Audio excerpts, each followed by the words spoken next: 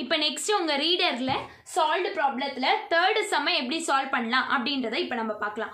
Okay, இது problem. So ப்ராப்ளம்னாலே நம்ம 3 hint எழுதணும். ஃபர்ஸ்ட் சோர்ஸ், நெக்ஸ்ட் லிசனர், என்னோட லெஃப்ட் ஹேண்ட் சைட்ல இருந்து மூவ் ஆனா நெகட்டிவ், ரைட் ஹேண்ட் சைட்ல இருந்து மூவ் ஆனா பாசிட்டிவ், என்னோட ஃபார்முலாவோட ஃபார்மேட். ஓகே, ஃபர்ஸ்ட் क्वेश्चन பார்க்கலாமா? A source of sound moving with velocity 50 meter per second. அப்ப சோர்ஸ்ல இருந்து வரக்கூடிய சவுண்டோட வெலாசிட்டி, அந்த சவுண்ட் வெலாசிட்டி ஓகேவா, அது வந்து 50 மீட்டர் per second. எது சோர்ஸ்ல இருந்து வருது. அப்ப velocity of source vs அப்படின்றத போட்டுறேன். Okay, towards a stationary listener. இங்க லிசனர் வந்து எங்கேயுமே மூவ் ஆக மாட்டாரு, நின்னுட்டு இருக்காங்க. The listener measures the frequency of source as 1000 Hz. அப்ப listener நின்னுட்டே இருந்தாரு. இது கொடுத்த சவுண்ட், அந்த வேவ் அவர் வாங்கியிருக்காரு. லிசனர் வாங்கினோன்னா அவரு காதுல அந்த frequency எப்படி கேட்டிருக்கு, எவ்வளவு கேட்டிருக்கு அப்படின்னா 1000 Hz கேட்டிருக்கு அப்படின்னு சொல்றாங்க. அந்த apparent frequency, so listener மூலமா கேட்கக்கூடிய frequency-ய n dash அப்படின்னு சொல்றோம். எல்லாரும் இந்த இடத்துல குழம்புவீங்க. listener measures frequency of source. அப்ப frequency of source-னா இது வந்து source ஓட frequency ன்னு எடுத்துப்பீங்க. இல்ல, source கொடுத்த அந்த frequency-ய listener கேட்கும்போது அப்படின்றத புரிஞ்சுக்கோங்க. ஓகேவா? சோ இது listener-ஓட frequency, அதனால n dash அப்படின்றத போட்டுடுறேன். ஓகேவா? அடுத்தது, what will be the apparent frequency of the source when it is moving away from the listener? அது listener-ஐ விட்டு வெளியே வரும்போது அப்ப listener-க்கு அந்த frequency எவ்வளவு கேட்டிருக்கும், apparent frequency என்னவா இருக்கும்னு கேக்குறாங்க. apparent frequency-னா என்ன பண்ணுவோம், n dash அப்படின்றத சொல்லிடுவோம். ஓகேவா? சோ n dash அப்படின்றத போட்டுடுறேன். சோ எனக்கு இது ஒரு ஹிண்ட் மாதிரி கொடுத்திருக்காங்க. velocity of sound, அந்த மீடியம்ல சவுண்டோட velocity வந்து எவ்வளவுன்னு பாத்தீங்கன்னா 330 மீட்டர் per second. சோ நம்ம velocity of sound-ஐ v ன்னு எடுத்துப்போம். சோ v ன்னு எடுத்துக்கிட்டோம். ஓகே, இங்க நல்லா கவனி. இந்த क्वेश्चन 2 கேஸா பிரியும். எப்படி பிரியும் அப்படின்னு பார்த்தனா, ஒரு கேஸுக்கு அவன் வேல்யூ கொடுத்துட்டாங்க n dash, அதாவது apparent frequency n dash-க்கு வேல்யூ கொடுத்துட்டாங்க. ரெண்டாவது கேஸுக்கு அந்த n dash இப்படி இந்த ஒரு கண்டிஷன்ல போச்சுன்னா என்ன அப்படின்றாங்க. சோ நான் क्वेश्चनலயே 2 பிரிவு போட்டுருவேன். முதல் பிரிவு டுவர்ட்ஸ், அவரை நோக்கி போகும்போது வரக்கூடிய frequency இவ்ளோ நீட்டாங்க. சோ இது ஒரு கேஸா போட்டுடுறேன். இன்னொன்னு அவே, அவரை தாண்டி இப்படிக்கா அவரை நோக்கி போகாம அவரை விட்டு இப்படி வெளியே வரும்போது அவரோட frequency என்னன்னு கேட்டிருக்காங்க. இது ரெண்டாவது கேஸ் அப்படின்னு போட்டுடுறேன். ஓகேவா? So first case 1. கேஸ் 1ல என்னென்ன கொடுத்திருக்காங்கன்றதை எழுதிடலாம். சோ n ஏதாவது இருக்கா பாரு. என் ஃபார்முலா பிரகாரம் n தான் எழுதணும். சோர்ஸ் கொடுத்த frequency இவ்வளவுன்னு கொடுத்திருக்காங்களா? இல்ல, அதனால அந்த இடத்தை நம்ம அப்படியே விடுறோம். அடுத்தது, சவுண்டோட வெலாசிட்டி மீடியம்ல இருக்குது. ஏன்னா அடுத்தது v இருக்கு. சோ v என்னதுமா 330 மீட்டர் per second. ஓகே, அடுத்தது என்ன, vl. vl எடுத்துக்கோ. vl வந்து இங்க 0ன்னு போடுறேன். ஏன் போடுறேன், லிசனர் எங்கேயுமே மூவ் ஆக மாட்டாரு, அவர் திசை வேகம் 0வா தான் இருக்கும். சோ 0. அடுத்தது இங்க என்ன, vs இருக்கு. சோ vs என்னமா கொடுத்திருக்காங்க, velocity of source 50 metre per second, 50 metre per second. இந்த பக்கம் இருக்கக்கூடிய n dash-க்கு வருவோம். n dash apparent frequency எவ்வளவா இருக்குன்னு கேட்டிருக்காங்க, 1000 Hz அப்படின்னு சொல்லியிருக்காங்க. சோ 1000 Hz எழுதிட்டேன். இங்க நல்லா கவனி, எல்லாத்துக்குமே வேல்யூ இருக்கு. ஒன்னே ஒண்ணுத்துக்கு தான் இல்ல. என்னது, n-க்கு இல்ல. சோர்ஸ் எவ்வளவு frequency வச்சு கொடுத்தது அப்படின்றது இல்ல. அப்ப இந்த கேஸ்ல நான் சோர்ஸ் எவ்வளவு frequency வச்சு கொடுத்தது அப்படின்றது தான் கண்டுபிடிக்க போறேன். ஓகேவா? புரிஞ்சுச்சா? சரி, இப்போ நம்ம ஃபார்முலா போடலாமா? ஃபார்முலா போடணும்னா எனக்கு டைரக்ஷன் தெரிஞ்சாகணும். ஃபர்ஸ்ட் எனக்கு எல்லாம் நல்லா தெரியும். லிசனர் மூவ் ஆக மாட்டாங்க, இவங்க ஸ்டாண்டர்ட். சோ இவங்க அப்படியே இருக்காங்க. சோர்ஸ் இங்க தான் இருக்கும். இங்க என்ன சொல்றாங்க, நான் பிங்க் கலர்ல இப்படி டிசைன் கொடுத்திருக்கேன் பாரு. Source towards stationary listener. source என்ன பண்ணுது, நின்னுட்டு இருக்கக்கூடிய stationary listener நோக்கி இப்படி போகுது. சோ அப்ப அது லெஃப்ட் ஹேண்ட் சைடுல இருந்து போகுது. சோ லெஃப்ட்ல இருந்து போனாலே அது என்னது, நெகட்டிவ் தான். சோ ஃபார்முலா போட்டுறேன். n dash is equal to n, vl வராது. சோ மேல வெறும் v, ஏனா அவர் நின்னுட்டு இருக்காருன்றதுனால திசை வேகம் 0 divided by v. பிளஸ்ஸா மைனஸா போட வேண்டிய இடத்துல நான் மைனஸ் போடுறேன். ஏன் மைனஸ் போடுறேன்னா அவர் லெஃப்ட்ல இருந்து மூவ் ஆகுறாரு. Minus vs. புரிஞ்சுச்சா? இப்போ எல்லாத்துக்கும் வேல்யூ போடலாமா? n dash க்கு என்ன வேல்யூ இருக்கு? 1000 இருக்கு. 1000 போட்டுறேன். ஈக்குவல் டு n க்கு தெரியல, அந்த n அப்படியே போட்டுறேன். b என்ன கொடுத்திருக்காங்க? 330 கொடுத்திருக்காங்க. 330 டிவைடட் பை கீழ இருக்கக்கூடிய b என்ன கொடுத்திருக்காங்க? 330 தான் கொடுத்திருக்காங்க. அத போட்டுறேன். இந்த மைனஸ் அப்படியே போட்டுறோம்.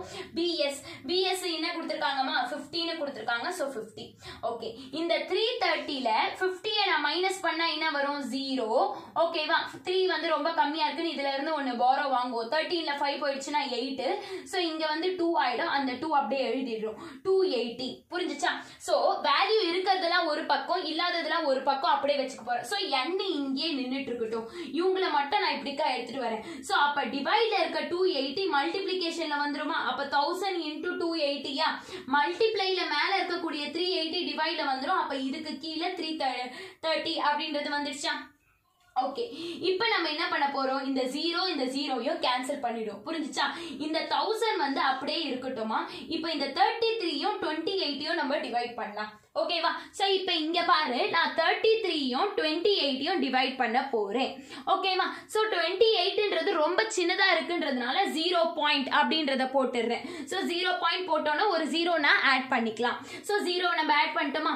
இப்போ பாரு, 33 ல 8 சார் என்னது அப்படினா 264. சோ 264 அப்படின்றத போட்டுறேன். சோ மைனஸ் பண்ணும்போது எனக்கு 16 கிடைக்கும். பாயிண்ட் வச்சிட்டா நான் ஒரு 0 ஆட் பண்ணிக்கலாம். கரெக்ட்டா? சோ நான் என்ன பண்ணிடுறேன்? இங்க 0 போட்டுக்கிறேன். மறுபடியும் 4 சார் பாரு 132 ன்னு வருது. சோ நான் இங்க என்ன பண்ணிடலாம்? 132 சப்ட்ராக்ட் பண்ணும்போது மறுபடியும் 280. சோ இப்படி வந்துகிட்டே இருக்கு. சோ நான் 33 ல 28 டிவைட் பண்ணா எனக்கு போயிட்டே இருக்கு. சோ நான் ஒரு 5 நம்பருக்கு அப்புறம் ஸ்டாப் பண்ணிட்டேன். இது என்னடா ஒரு 0 கிடைக்காம போயிட்டே இருக்கேன்ட்டு பாயிண்ட்க்கு அப்புறம் ஒரு 5 நம்பரோட நான் ஸ்டாப் பண்ணிடுறேன். ஓகேவா? சோ எனக்கு இது ரெண்டுத்தையும் டிவைட் பண்ணும்போது என்ன கிடைச்சது அப்படின்னு பாத்தீங்கன்னா 0.84848 அப்படின்னு கிடைச்சது. ஓகே, இப்போ இங்க இருக்கக்கூடிய 1000 இருக்கு. ஒரு 0வையும் அடிச்சிட்டு பாயிண்ட முன்ன நவுத்திக்கிட்டே போலாமா?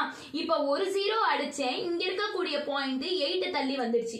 இன்னொரு 0 அடிக்கும்போது இங்க இருக்கக்கூடிய பாயிண்ட் 4 தள்ளி வந்துருச்சு. இன்னொரு 0 அடிக்கும்போது இங்க இருக்கக்கூடிய பாயிண்ட் 8 தள்ளி வந்துருச்சு. இப்போ பாயிண்ட் எனக்கு இங்க இருக்கு. சோ நான் கண்டுபிடிச்சிட்டேன் 848.48 அப்படின்ற ஹெர்ட்ஸ் தான் அந்த சோர்ஸ் கொடுத்திருக்கு. அதோட யூனிட் ஹெர்ட்ஸ் அப்படின்னு போட்டுறேன். புரிஞ்சுச்சா? சோ இந்த கேஸ்ல இத கண்டுபிடிச்சிட்டேன். செகண்ட் கேஸ் போலாமா? கேஸ் 2 என்ன கொடுத்திருக்காங்க? n. சோ n நான் தான் கண்டுபிடிச்சிட்டேனே. क्वेश्चनல கொடுத்த அவங்கள்ட்ட நான் எடுத்துக்கும் போது நம்ம கண்டுபிடிச்ச n. அப்ப இதுதான் என்னோட வேல்யூ 848. அடுத்து என்னது? v என்னதுமா? 330 மீட்டர் per செகண்ட். vl அவர் நின்னுட்டு தான் இருக்காரு இந்த கேஸும்.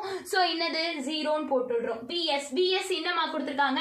50 மீட்டர் per செகண்ட். சோ இத நான் என்ன பண்றேன்? 50 மீட்டர் per செகண்ட். நீங்க கேட்கலாம், இது ஃபர்ஸ்ட் கேஸ்ல ஏன் அங்க கொடுத்திருக்கிறது இங்க எடுத்துக்கீங்க?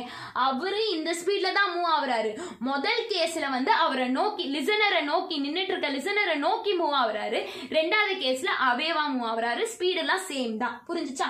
சோ vs அதே அந்த 50 இங்க எழுதிடுறேன். n dash இந்த பக்கம் இருக்கக்கூடிய n dash அதுதான் என்ன கண்டே பிடிக்க சொல்றாங்க. ஓகேவா? சோ n dash போட்டுறோம். ஃபார்முலா இப்போ நம்ம பிளஸ்ஸா மைனஸா இது பண்றதுக்கு நமக்கு என்ன தேவை? டைரக்ஷன் தேவை. பார்க்கலாம். லிசனர் இங்க நின்னுட்டு இருக்காங்க. நான் பிங்க் கலர்ல அண்டர்லைன் பண்ணிருக்கிறத மட்டும் பாரு.